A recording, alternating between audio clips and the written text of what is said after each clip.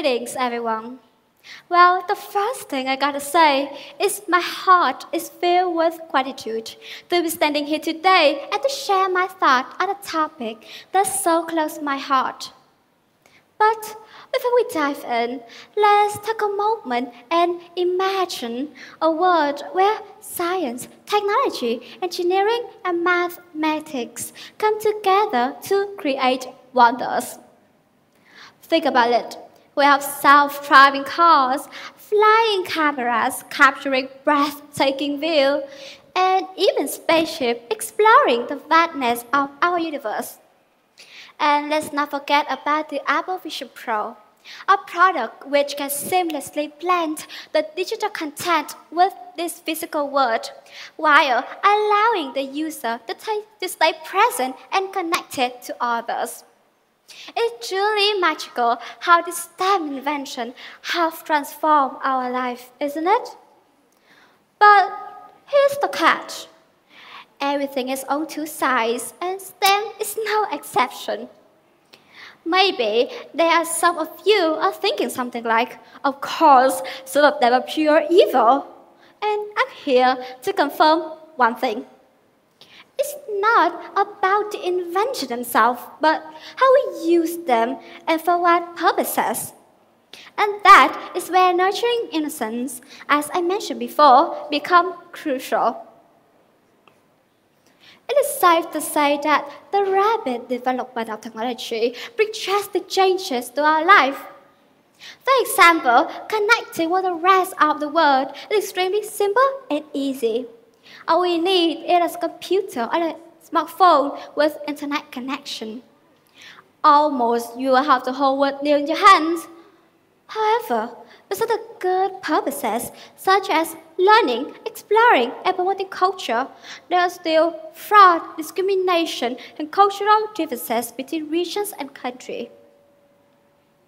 So, innocent, in this case, is the good purpose help us to orient the good value and to stay away from the bad thought which are waiting to rise up. I'm pretty sure that not all of us here can speak French, Chinese, or Spanish all at once, and that is, well, completely normal because we are only human, right? We don't need to be worried because also on a smartphone or a computer with internet connection, along with translating tools, chatting with people from different countries become easier than ever. However, that you don't speak or use any foreign language doesn't mean that you can't learn, because abusing those translating tools will make you rely on them, or sometimes too dependent on them. And your brain will gradually become lazy in both learning and using foreign languages. Picture this. You are traveling and unfortunately your iPhone ran out of battery after a long day of taking pictures and making TikTok. And you're extremely struggling to find your way back to the hotel with almost no foreign language capital. Because before that, you only you translated to. Some people will say, look for help, but trust me, what you can do at that time will only be when your leg and arm using all kinds of body language to express that you want to go back to the hotel. In a state of increasing panic, disappointment, and wish to yourself that if only you learn a foreign language a little harder, just a little bit. So, innocent.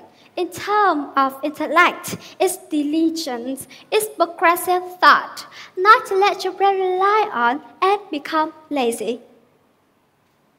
You play online games for about 30 minutes to an hour for entertainment every day. And that is, well, necessary and understandable for us because after a long stressful day, we need to relax, right?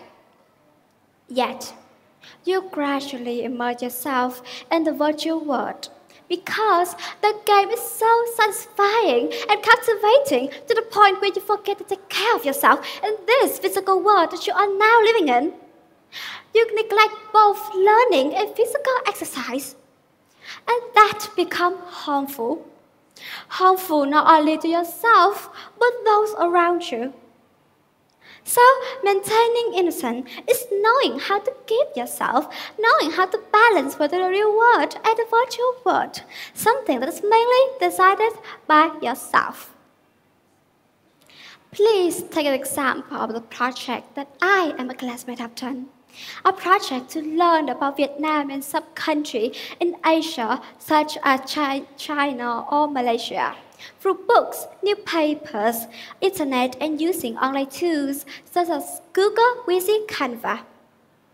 We have collected a lot of useful information through which we have a deeper understanding about history, geography, and the people of the country.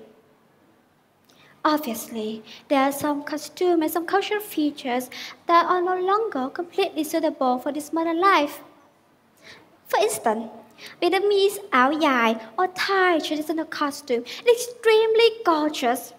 However, it's almost only one of big events and festivals because it's not convenient for us to move and participate in our daily activity in such clothing. So, innocent in this case is knowing how to choose the right information among so much confused one in the internet, knowing how to choose the appropriate costume for each situation and case. To love and preserve the national cultural identity. Always keep the attitude of integration, openness, but not disillusion. And this is not only happening in this modern life. Let's take a look at our history for a bit. Around 1860, Alfred Nobel invented dynamite. Well, does his invention sound familiar to you guys? Of course. Well, for a lot of you, and for me in particular, his invention is only seen as an explosive weapon. But surprisingly, his invention with a good nature at heart can also be called innocent instead. Initially used to create tunnels to dig canals, contribute to better railways and roads around the world. Then, with the same invention, many years later, it was used in war, causing casualty and huge property damage. From unuseful and innocent tool to becoming the ultimate weapon. Who could have knew it would turn out like that? At least not for me and for all of you too. And this is what inspired me, more importantly, motivated me to speak up about this and to raise our awareness about this topic. At the end of his life, I realized that his scientific discovery can also be used to cause human suffering. Alfred Nobel devoted almost all his fortune to establish the famous Nobel Prize we knew today. And well, personally, I think the establishment of his fund is also an innocent and noble act. At present, the thing that we see, hear, and use every day, nuclear technology, is used for good purposes, such as generating electricity to supply, but also a tool to cause human suffering if the holder have ill intention. Biotechnology have cured incurable diseases that medicine has been helpless before, but it will also raise concern about cloning if the holder does not have good intention. AI or artificial intelligence. It is extremely useful in life. It will also raise concern about cloning and replacement, destroy human like the movie The Terminator that was released a long time ago. You see, without a good purpose or innocence in mind, all the things that I mentioned before will become human disaster. And there is no definitive answer to what innocence they mean. It depends on one's view and value. However, it is important to acknowledge that STEM is not a neutral or isolated domain, but rather a complex and dynamic one that constantly interacts with other domains of human activity. STEM professionals and students should be aware of the ethical and social implications of the work and strive to use the knowledge and skill to serve humanity and the planet. And about our title, let's go back to that. Is STEM our blessing or our curse? Well, my answer would be both. STEM is both our burden and our gift, our joy and our inspiration that we should cherish and share. Our call to action that we need to listen and dare to try, as well as a hope for the better future that we need to pay attention and care. Thank you very much for your attention.